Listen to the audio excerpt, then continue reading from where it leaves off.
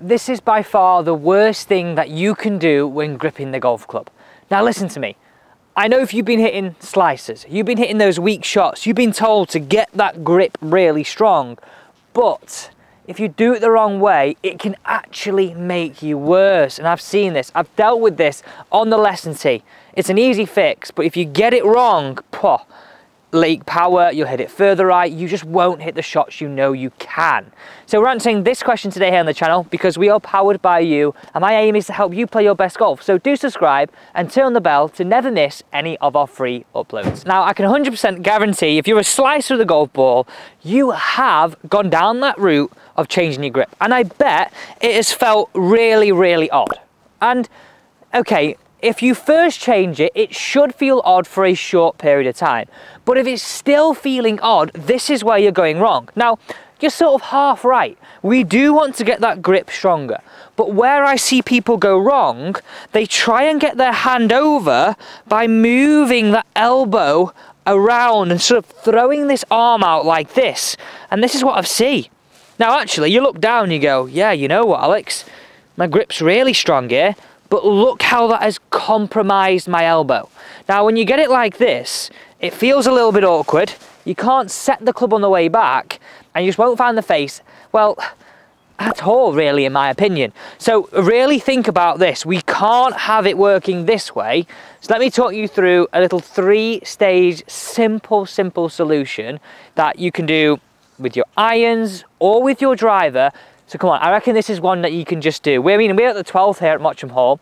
I reckon this is something that you can save this video, take with you, and just try and emulate out on the golf course straight away. And if you think your grip's right, well, just use this as a little checklist. The first thing that I would say is, how important is the grip? What is the role of the grip? Well, the role of the grip is to help you control the club face. So as you're coming into impact here, your club face is more likely to be square and less likely to be all the way over there. So the solution, follow this really simple guide. I'm just gonna rest my golf club, whatever one you decide to choose, just like this in front of me, okay? I'm gonna turn this way so you can see what I'm doing. Now, I want you to sort of think about this. Now, if you've got door handles at home, they might have been the old-fashioned ones where you had to twist them, okay? You wouldn't move your whole arm to twist the door open, would you? You wouldn't go like that. It wouldn't feel comfortable, and also you wouldn't open the door very quickly. So how I would get this feeling is, think about, with your glove hand, we're gonna try and turn the doorknob clockwise. And if you struggle to get that, look where, I'm just gonna pinch, my elbow's there, I'm just gonna pinch just below it, start with my palm in the air, and just get the feeling of doing this. And maybe just do it for a few reps, just to get the feeling of it coming more from the wrist to get the hand over, not from the elbow going high, okay? So, again, rest the golf club, pinch it in, clockwise turn the door, and then put your hand on. Now look at this form of my arm, okay? I've got my grip, I've got my arm in. Now if we put the other one on the screen before, side by side to this, you can see one looks a lot more comfortable than the other. I'll let you decide which one that is, but just look at the difference in that. I can then place my right hand on, and I've got full working ability of how I will do that. Okay, so let's hit one away here, and I'll just remind you of some pitfalls you've still got to avoid. If it does that with driver, I can't wait to show you what it does with my irons too.